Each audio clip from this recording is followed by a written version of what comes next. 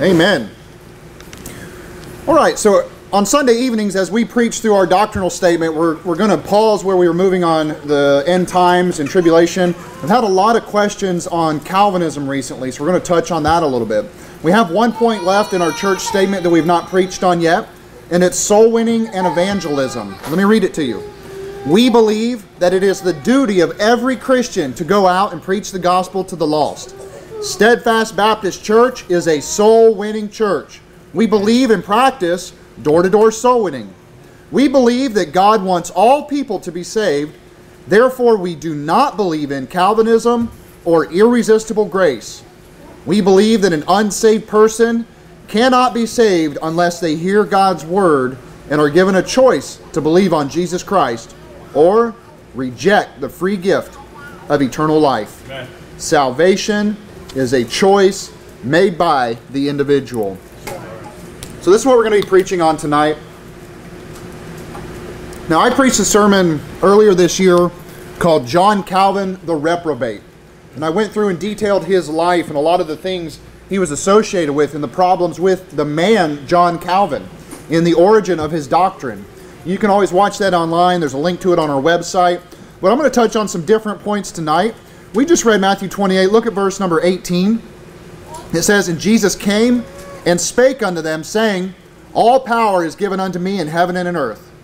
Go ye therefore, and teach all nations, baptizing them in the name of the Father, and of the Son, and of the Holy Ghost, teaching them to observe all things whatsoever I have commanded you, and lo, I am with you always, even to the end of the world.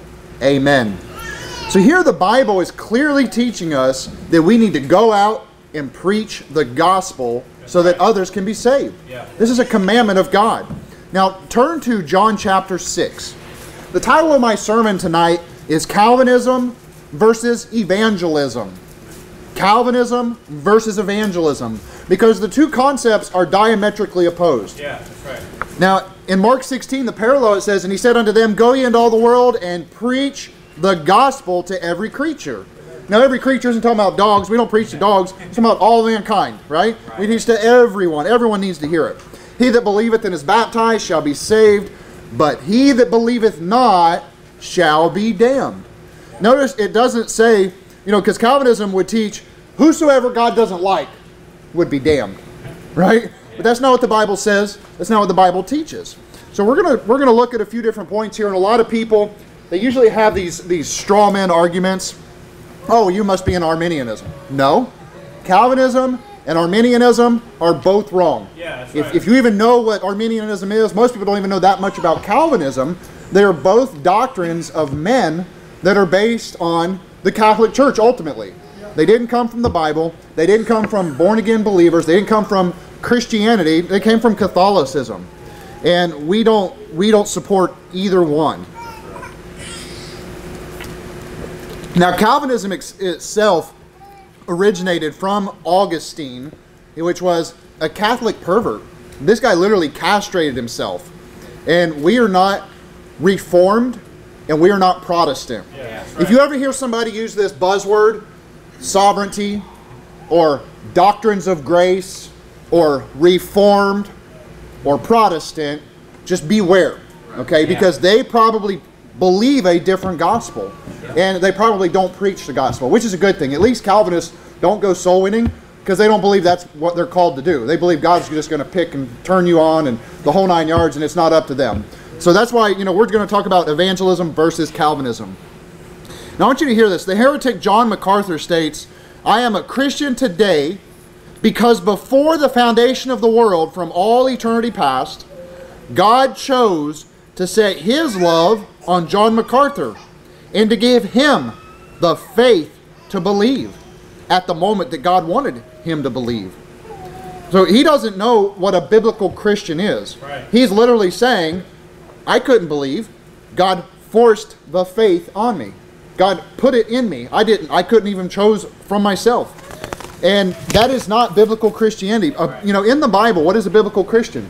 The word Christian in Acts 11, it says, "And some of them were men of Cyprus and Cyrene, which when they were come to Antioch, spake unto the Grecians, preaching the Lord Jesus. And the hand of the Lord was with them, and a great number believed and turned unto the Lord. So here in Acts 11, it's introduced. It was preached, men turned and believed. They heard it, they said, yeah, that makes sense, I believe that. And you go down on the passage, and when he had found them, they brought them to Antioch. And when it came to pass that a whole year after they assembled themselves with the church and taught much people, and the disciples were called Christians first at Antioch. So according to the Bible, a Christian is someone who has chosen to put their trust in the Lord Jesus Christ for salvation. That's right. You had to hear it preached. You had to choose to believe on it. Yeah. And this concept, I'm preaching to the home crowd here. You guys know this. There are literally hundreds and hundreds of verses that teach salvation is by faith alone. Right. And the Calvinists will say, well, I agree with that.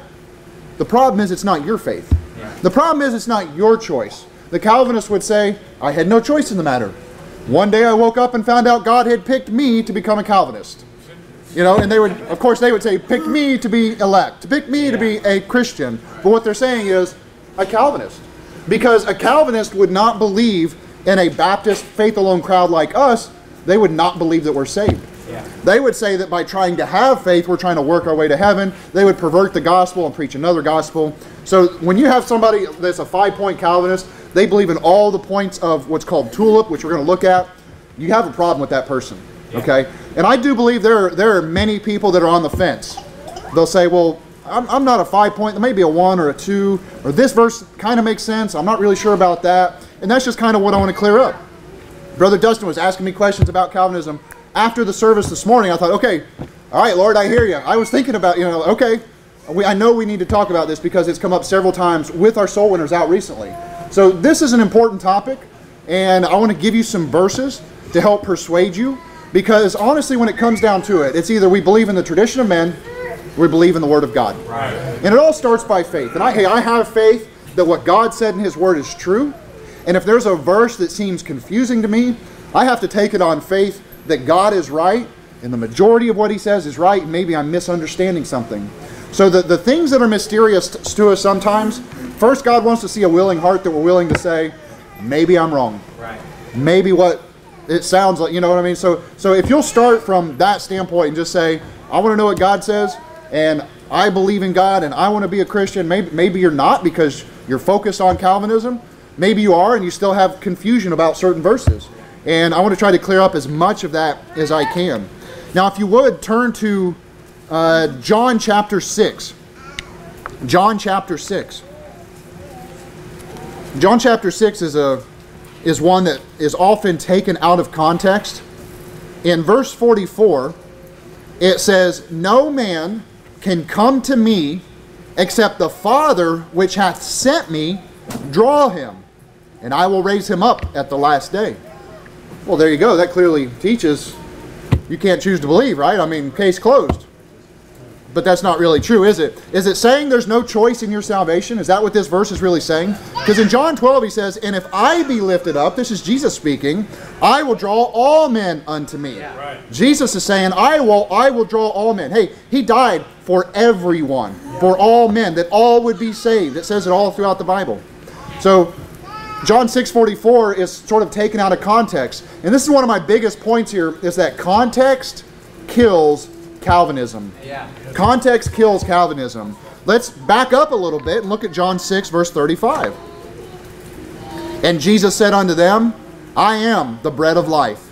He that cometh to me shall never hunger, and he that believeth on me shall never thirst. But I said unto you, that ye also have seen me, and believe not. So immediately in context, Jesus is telling us there are those that will come, there are those that will believe, there are those that will not believe. Right. All that the Father given me shall come to me, and him that cometh to me I will in no wise cast out. For I came down from heaven, not to do mine own will, but the will of him that sent me. And this is the Father's will which hath sent me, that of all which He hath given me I should lose nothing, but I should raise it up again at the last day.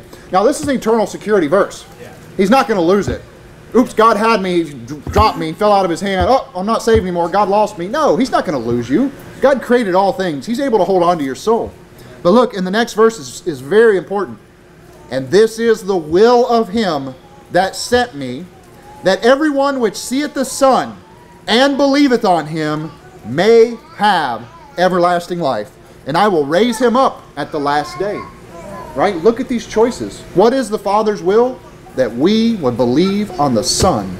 You cannot take it out of context. You can't superimpose your own thoughts on this. You can't say, well, God willed me to be saved. Hey, God's will was that I would choose to be saved. That's right. That I would believe on the Lord Jesus Christ for salvation. Look at the response Jesus gets after he says this. He says, then the Jews then murmured at him because he had said, I am the bread which came down from heaven. And they said, is not this Jesus, the son of Joseph, whose father and mother we know? How is it then that he saith, I came down from heaven? Jesus therefore answered and said unto them, murmur not amongst yourselves. No man can come to me except the Father which hath sent me draw him, and I will raise him up at the last day. Now, one of the first things to notice here is those opposed to what he's saying are saying, we know your father. Your father's Joseph, right? The Jews did not believe in Jesus. Oh, well, we know Joseph. Joseph was not his father. His father was in heaven. Immediately he corrects him on this. And in verse 45 he says, it is written in the prophets, and they shall be taught of God. Every man therefore that hath heard and hath learned of the Father cometh unto me. Then he's telling them, you don't know the Father. You don't even know the Father. He's telling the Jews, you do not know God. If you had learned of God, you would know of me. And he says the same thing in other places. Not that any man hath seen the Father, save he which is of God, he hath seen the Father. Verily, verily, I say unto you, he that believeth on me hath everlasting life. I am that bread of life. Now turn to Ephesians chapter 1. So in this verse, you go a few verses before, a few verses back, right? Yeah. So verse 44, they're going to say, see, you can't become saved unless God picked you to be saved, which means he picked everybody else to go to hell. That's literally saying God is a respecter of persons. God picks favorites and says, nope, I don't like you, you're going to hell. That's a wicked doctrine. Yeah. That's a strange God to have, one that would just arbitrarily pick and choose who goes to hell. Yeah. God's already determined, and it's up to us whether we will believe. In John 6, like I said, 3 verses before or back, you're clearly seeing it's all by our choices to believe on him, to be saved. So as a church, we believe that God wants all people to be saved. Therefore, we do not believe in Calvinism or irresistible grace.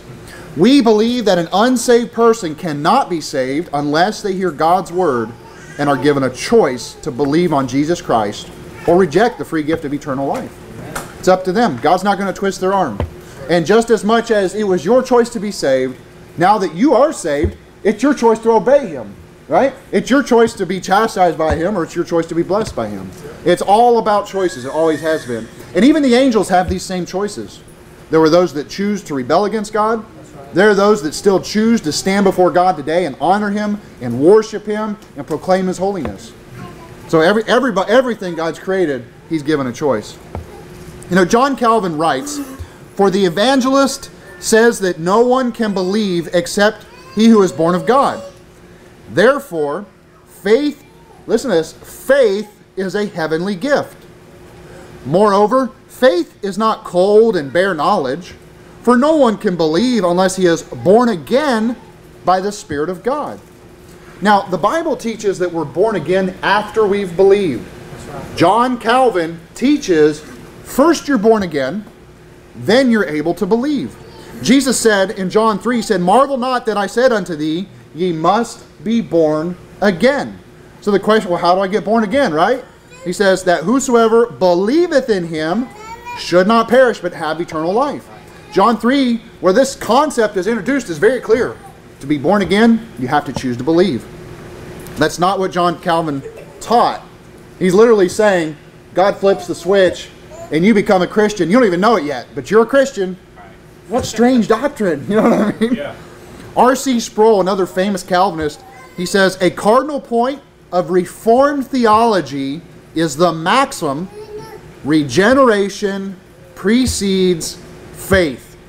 He says, our nature is so corrupt, the power of sin so great, that unless God does a supernatural work in our souls, we will never choose Christ.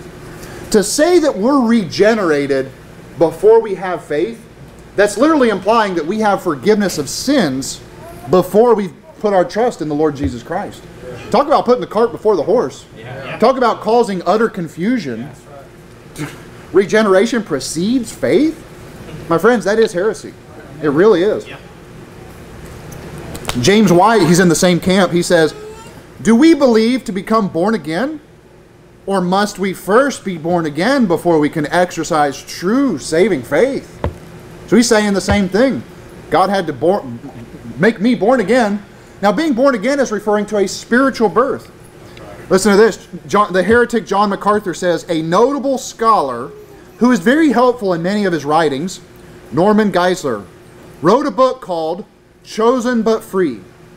And he presents the reality of irresistible grace, or this saving calling, that effectual calling, as, according to him, listen to this, making God into a dictator with power that crushes our freedom by dragging us into his kingdom. This is who John MacArthur cites as spiritual authority. And he quotes him saying that, God's a dictator, and he drags you into the kingdom. He crushes your freedom. You are not free to choose, which is, he's fighting against the concept of free will when he's saying this, when he's supporting it. And again, that goes against everything the Bible teaches. God crushed our freedom and forced us to become a Calvinist. We are born again not knowing God, and then he gives us the gift to believe. Think about what he's saying. We're born again. I don't even know who God is, and then he gives me the ability to believe. It's backwards. It's totally backwards.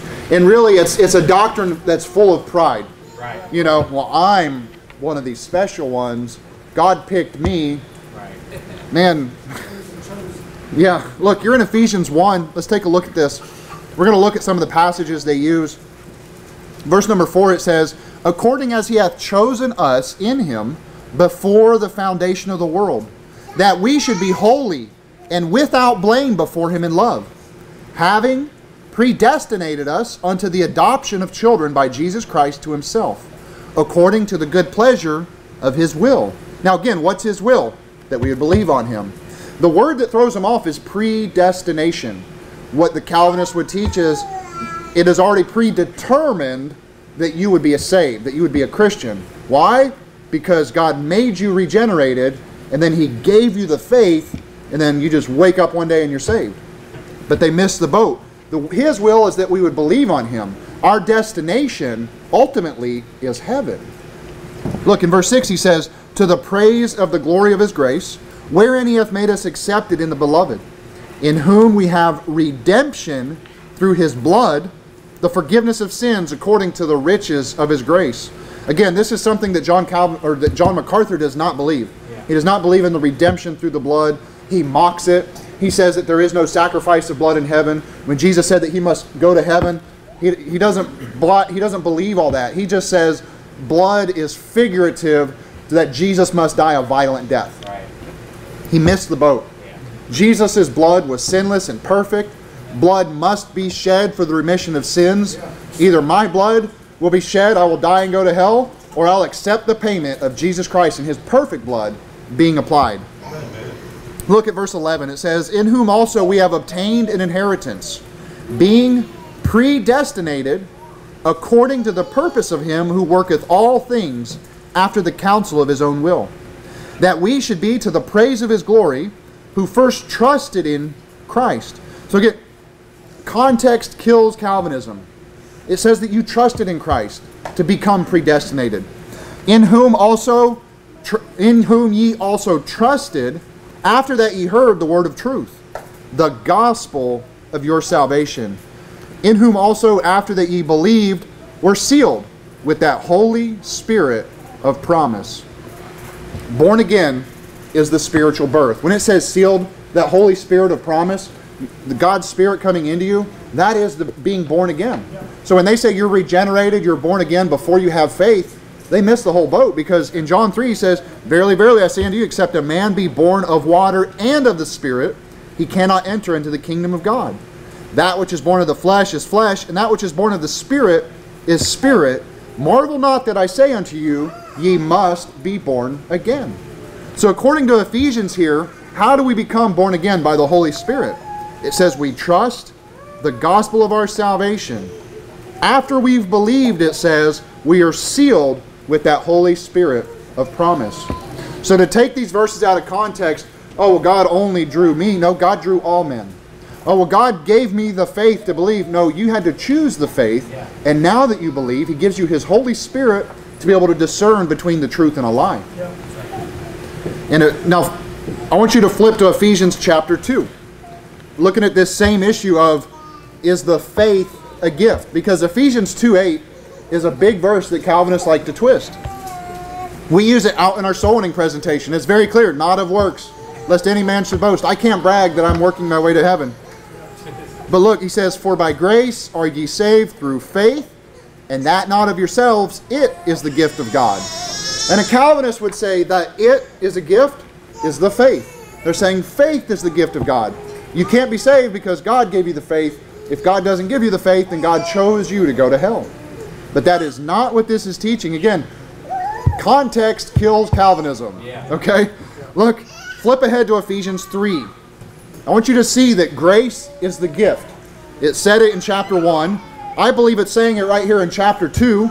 Chapter 3 says the same thing. Look at verse 7. It says, whereof I was made a minister according to the gift of the grace of God given unto me by the effectual working of His power. Now, what's the gift? It's grace. That's right. Go to Ephesians chapter 4, verse 7. Flip ahead, one chapter. But unto every one of us is given grace according to the measure of the gift of Christ. So is it the faith that's the gift or the grace that's the gift? The grace is the gift. Now turn to Romans chapter 8. Romans chapter 8. Could I get a couple men to help me pass something out real quick?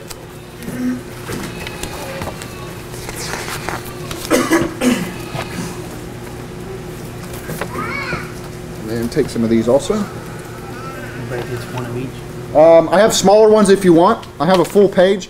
Now, these are some verses I use to help educate you about what tulip is. So make sure all the adults get a big one, especially the old fogies like Brother Graham back here. Kind of hard to see him. You notice I kept a big one, right? I also have some little ones, so if you want a little one, something you can kind of keep inside your Bible, take whatever you need. If you don't get one, let me know. I will print more. I'll bring more.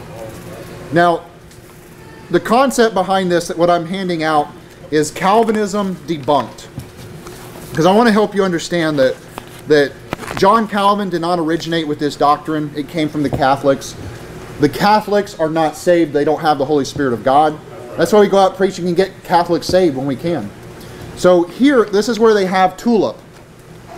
Total depravity, unconditional election, limited atonement, irresistible grace, and the perseverance of the saints. This is where they have tulip. I asked my wife if she would go to the store and get me a tulip, but we didn't have time. I wanted to have a tulip up here so I could crush it when we're done, but that's all right. I got a visual for you anyway. Now look, the way that I have this lined out is I have a summary of what is taught, and then I have a bunch of verses below it debunking each doctrine. So in total depravity, it says, Adam sinned, therefore you are wicked and cannot choose to believe in God. This Catholic doctrine of original sin, right? They taught, Augustine taught that children were despicable or detestable is the word he used. They're detestable. Children are just detestable. And it's like, this is the guy that castrated himself, right? It's like, okay, buddy. But what they're saying is that at the moment a child is born, they're found a sinner and they're on their way to hell. They don't believe in, that children die and go to heaven, as the Bible clearly teaches in several places. What they're saying is, because of Adam's sin, we are all found guilty. It's not what the Bible teaches. Because Adam's sin, death has entered the world, right? Death through sin. And now because of my free will, I've chosen to sin for myself. Yep. I will go to heaven or hell based on my choices. If I had not chosen to believe in the gospel, I would go to hell because of my own sin, not because of the first man, Adam. Right. And this is the original sin. And we all have sin in us, but what they're doing is they're taking a biblical doctrine and they're changing it. And what they're doing is they want you to baptize your babies. Many of you know about in Acts chapter 8 how for a political measure, because the Catholics, for taxation purposes and population control, that they wanted to control, and they said, in verse 36 it says, and as they went on their way, there came certain water, and the eunuch said, see, here is water, what doth hinder me to be baptized? Now Acts 8:37, the next verse, is deleted from all the Catholic Bibles for a reason. They don't want this truth out there. They want you to baptize your baby and have trust in the Catholic Church. Yeah. The verse says, and Philip said, if thou believest with all thine heart, thou mayest. And he answered and said, I believe that Jesus Christ is the Son of God. So to be baptized, the one requirement is you have to believe on the Lord Jesus Christ. Is your baby able to do that? No. Therefore, it's innocent before God. Now, is that baby going to be rebellious and maybe sin? Yeah, sure, there's sin in the flesh. But God protects that innocent until they have the ability to make a choice for themselves. So you'll see there's some verses here to then give you power to become the sons of God, even to them that believe on his name, is the first verse, John 1:12. Now moving on, unconditional election. He says, you are unable to become a son of God. He decides your fate, heaven or hell. The unconditional, there's nothing you have to do to go to heaven. God's going to pick for you. And that's totally wrong. We have a lot of verses here that totally debunk that. Yeah. Limited atonement. Jesus did not die for the sins of the whole world, only for Calvinists. That's what they believe. Because they would say that, according to a Calvinist, he would say, I'm unsaved because I don't believe in Calvinism. Yeah. Although they would give it lip service and say, well, it's by faith alone, but God picked me, and you don't believe God picked you, so God didn't pick you. Yeah. You know, we're not playing, picking teams for football here. You know what I mean? It's kind of a strange mentality. But they literally believe that Jesus only died for the sins that would choose to become, or that would believe in Calvinism, that would be a Calvinist. And that goes against so many verses. Yeah. Christ died for the ungodly. The free gift came upon all men. The grace of God that bringeth salvation hath appeared unto all men. The Savior of all men. He's not willing that any should perish. You can see there's a lot of verses here to debunk that doctrine. Now, irresistible grace is the primary focus of tonight, where he says, God forces repentance and regeneration upon you, and you cannot resist. Now, John Calvin actually taught, and I use these words very, very specifically here, because John Calvin taught repent of your sins, but he says that God would force it on you, right? With that faith that God forces on you, it will be evident by your willingness to turn from sin, because you will become regenerate, otherwise you didn't endure to the end. And what they're doing is taking those verses about enduring to the end to be saved in Matthew 10 and Mark 24, where it's talking about the flesh enduring through tribulation and persecution, and they're taking that and applying it to the soul. They're making a soul salvation verse, and that's not right. Is grace irresistible? How many people today preached the gospel and was rejected? Just by a show of hands. 1, 2, 3, 4, 5, 6, 7. So 7 people today had the gospel presented to them, had the scriptures presented that Jesus died for their sins, and they chose to reject it. Can you resist grace? Yeah. Can you resist a free gift? Yes. I got a free gift. Who wants it? Not me. Okay. I can't force it on you. I can't put it in your pocket. I can't put it in your house, Look at Acts 7:51. He says, you do always resist the Holy Ghost. John 3:18. He that believeth not is condemned already, the Bible says. John 3:36. He that believeth not the Son shall not see life. 2 Corinthians 1:10, in whom we trust. Romans 5:2, we have access by faith into this grace. So the only way to get the grace, obviously, is by faith. 1 Timothy 4:10, we trust in the living God. Acts 10:43, whosoever believeth in him shall receive remission of sins. A lot of Calvinists would teach that your sins have already been remitted, almost like saying, you're a millionaire, you just don't know it yet. Just the money's not in your account yet, but it's really there. God already put it in your account. You just have to recognize you're a Calvinist, and then all of a sudden, it's already happened. But it's really a confusing thing that they're doing, because even though Jesus has died for the sins of the whole world, and even though that payment has been applied, and it's being offered to you as a free gift, if you reject it, your sins have not been paid for. Right. Yes, he died for them. No, you rejected the payment. And that's where Calvinism makes the gospel into another gospel. It makes it confusing. Look, Hebrews 4:16. Let us therefore come boldly unto the throne of grace, that we may obtain mercy. When you hear the gospel preached, the Bible says we should come boldly. Yeah, I want that gift. Yes, I want to be saved. Yes, I want my sins to be forgiven. That's what happens in here. That's the choice you have to make. And they mock knowledge as if you can't just have a mental assent. You just can't say, well, I know that he died. That's not good enough. And sure, it's with your heart. Man believeth unto righteousness. You have to make that choice in here. You can't just say, I know the answer, and never really believe it in here. You can't. If you're not trusting in it, it doesn't do you any good. So irresistible grace. The last point on here is perseverance of the saints. This is one that you actually may run into out soul winning. I've met Baptists that I truly believe are saved that are confused on this doctrine, where they think that it means once saved, always saved, but it does not. It's a totally different doctrine. God gives you faith and election from birth. You will regenerate. Again, the litmus test for them is a clean life. Right? When you have certain Calvinists that would say there is no such thing as a carnal Christian, what's he saying there? There's no such thing as a worldly Calvinist is what he's saying, because if you're a real Calvinist, you will regenerate. This is what Calvinism teaches. The evidence of your faith is through your works. Perseverance of the saints is not once saved, always saved, or eternal security. Right. Perseverance teaches salvation is dependent on God causing you to turn from sin. Once saved, always saved teaches you choose to trust in Jesus Christ and receive the free gift of salvation. Hey, and then you should turn from sin, right? Hey, as a Christian, you ought to do those things which God has commanded you. But if you're trusting in that, if you're saying, look, I've turned from my sin, it must be true, I'm elect, it must be true, God picked me, then you don't understand the gospel. You're looking for that to make a show to men. There's a lot of verses that back that up right there. One I like is Psalm 89, where it talks about if my children forsake my law, break my covenants, God will not break his covenant. He's made a promise. He will not alter the thing gone out of his lips. That's right. All right, so you guys, you turn to, where are you at? 2 Corinthians? Romans 8. You're in Romans 8, correct? Yes. Yeah. Okay. Let's look at verse 28.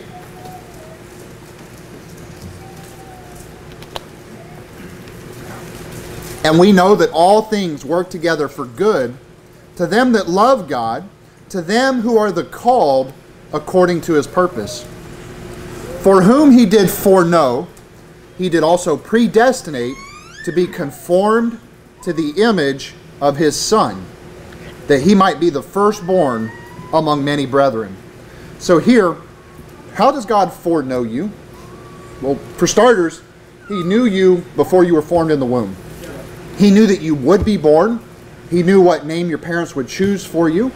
He knew the choices you would make in life, including whether or not you would obey the gospel, including whether or not you would trust in the Lord Jesus Christ or not. So him knowing that, he gives you opportunities in ministry. Because he saw that Paul would believe the truth, he put Paul in the ministry. Because he saw that I would believe, he wants my destination to be the same in the sense of being conformed to the image of his Son. And that's twofold. One is we're going to suffer in the world, but we'll also be glorified with the Father. Look, he says in verse 30, moreover, whom he did predestinate, them he also called. And whom he called, them he also justified. And whom he justified, them he also glorified. The Bible says we will be like him in glory. What shall we say then to these things? If God be for us, who can be against us? Now turn to 2 Corinthians 5. In 1 John 3, he says, behold, what manner of love the Father hath bestowed upon us, that we should be called the sons of God. Therefore the world knoweth us not, because it knew him not.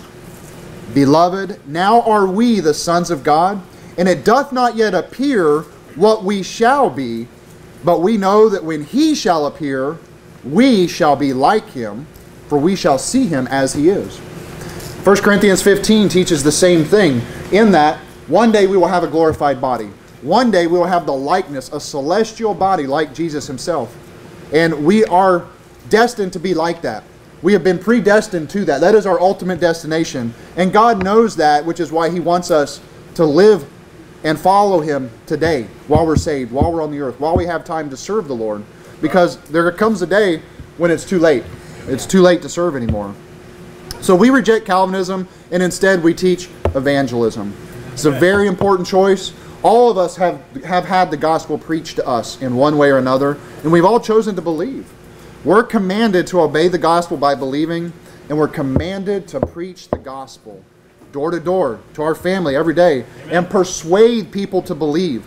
Again, it's our duty as Christians to do this, and others have a choice, but we have to give them the opportunity to hear it, right? How shall they hear without a preacher? Right. They have to have that choice. And you never know who you're preaching to. You think about it. Pastor Donnie Romero was sitting on his couch playing a video game, unsaved, Catholic, and somebody knocked on his door. You never know what door you're knocking on. It might be somebody one day that'll be a great pastor. Somebody that will be a great soul winner and leading and sending other people to go out and go soul winning. Yeah. So take it very seriously when you go out soul winning. When we go out evangelizing, to have a good attitude about it, like, I don't know about this guy. He seems like a bum. He's got chips on his chest. Hey, one day he'll be a pastor. Right? You never know, right? I mean, the guy that preached to Pastor Romero had to tell him, put the remote down, turn the TV off, sit down and listen. You know what I mean? But he preached with authority as Jesus did. We've been sent out in authority, right? He has all authority in heaven and earth. He's given that to us, and He tells us to go. We believe in evangelism. There in 2 Corinthians 5, this is the last place, verse 1, it says, "For we know that if our earthly house, this tabernacle, were dissolved, we have a building of God, an house not made with hands, eternal in the heavens. For in this we groan, earnestly desiring to be clothed upon with our house, which is from heaven." So what's that image of the Son? The adoption. How is it we're supposed to look like Jesus? This is the ultimate point. Those verses are not teaching that just one day we'll be picked to be saved. It's teaching once you're saved, God will have you in His image. Look at verse 6. It says, "Therefore, we are always confident, knowing that whilst we are at home in the body, we are absent from the Lord. For we walk by faith, not by sight." Right? We still walk by faith. It started with faith, and our life should end with faith. Right. It's a journey of faith, right? This morning we preached about strengthening your faith. Look at verse 10. "For we must all appear before the judgment seat of Christ, that every one may receive the things done in his body, according to that he hath done, whether it be good or bad." Hey, there's your end times verse, right? One day, everyone in this room will stand before a judgment seat. If you're saved, you stand before the judgment seat of Christ. And He says, "What things did you do for me while you were in this body?" Look at the next verse. "Knowing therefore the terror of the Lord, we persuade men, but we are made manifest unto God, and I trust also are made manifest unto your consciences." Because of the terror of God, because hell is real, we persuade men. So you think about it, Calvinism versus evangelism. Calvinism would say, don't worry about it, don't tell them, God will pick them if He wants them. Right. It's not true. It's not. It's wicked. The truth is, we have to go out and preach the gospel. We are called to persuade men, to be confrontational in it, and to try to convince them that God is real, Jesus is God, He died for every sin they'll ever commit, and that salvation is a free gift that lasts forever. And people that believe it will be saved. This is our purpose as a believer, and knowing that we're going to stand before the judgment seat of God, He's telling us, knowing this, knowing that you'll receive a reward for the things done in your body, go persuade men. Yeah. Salvation is a choice made by the individual. That's right. Let's pray. Father God, thank You for Your word. Lord, thank You for the free gift of salvation. Lord, we thank You for this church and all the soul winners You've sent us, Lord. Lord, we ask You would continue to send more families that want to be on fire for You, that want to change their life, that want to be soul winners and go out and save the lost. Lord, we know You finished the work. All we have to do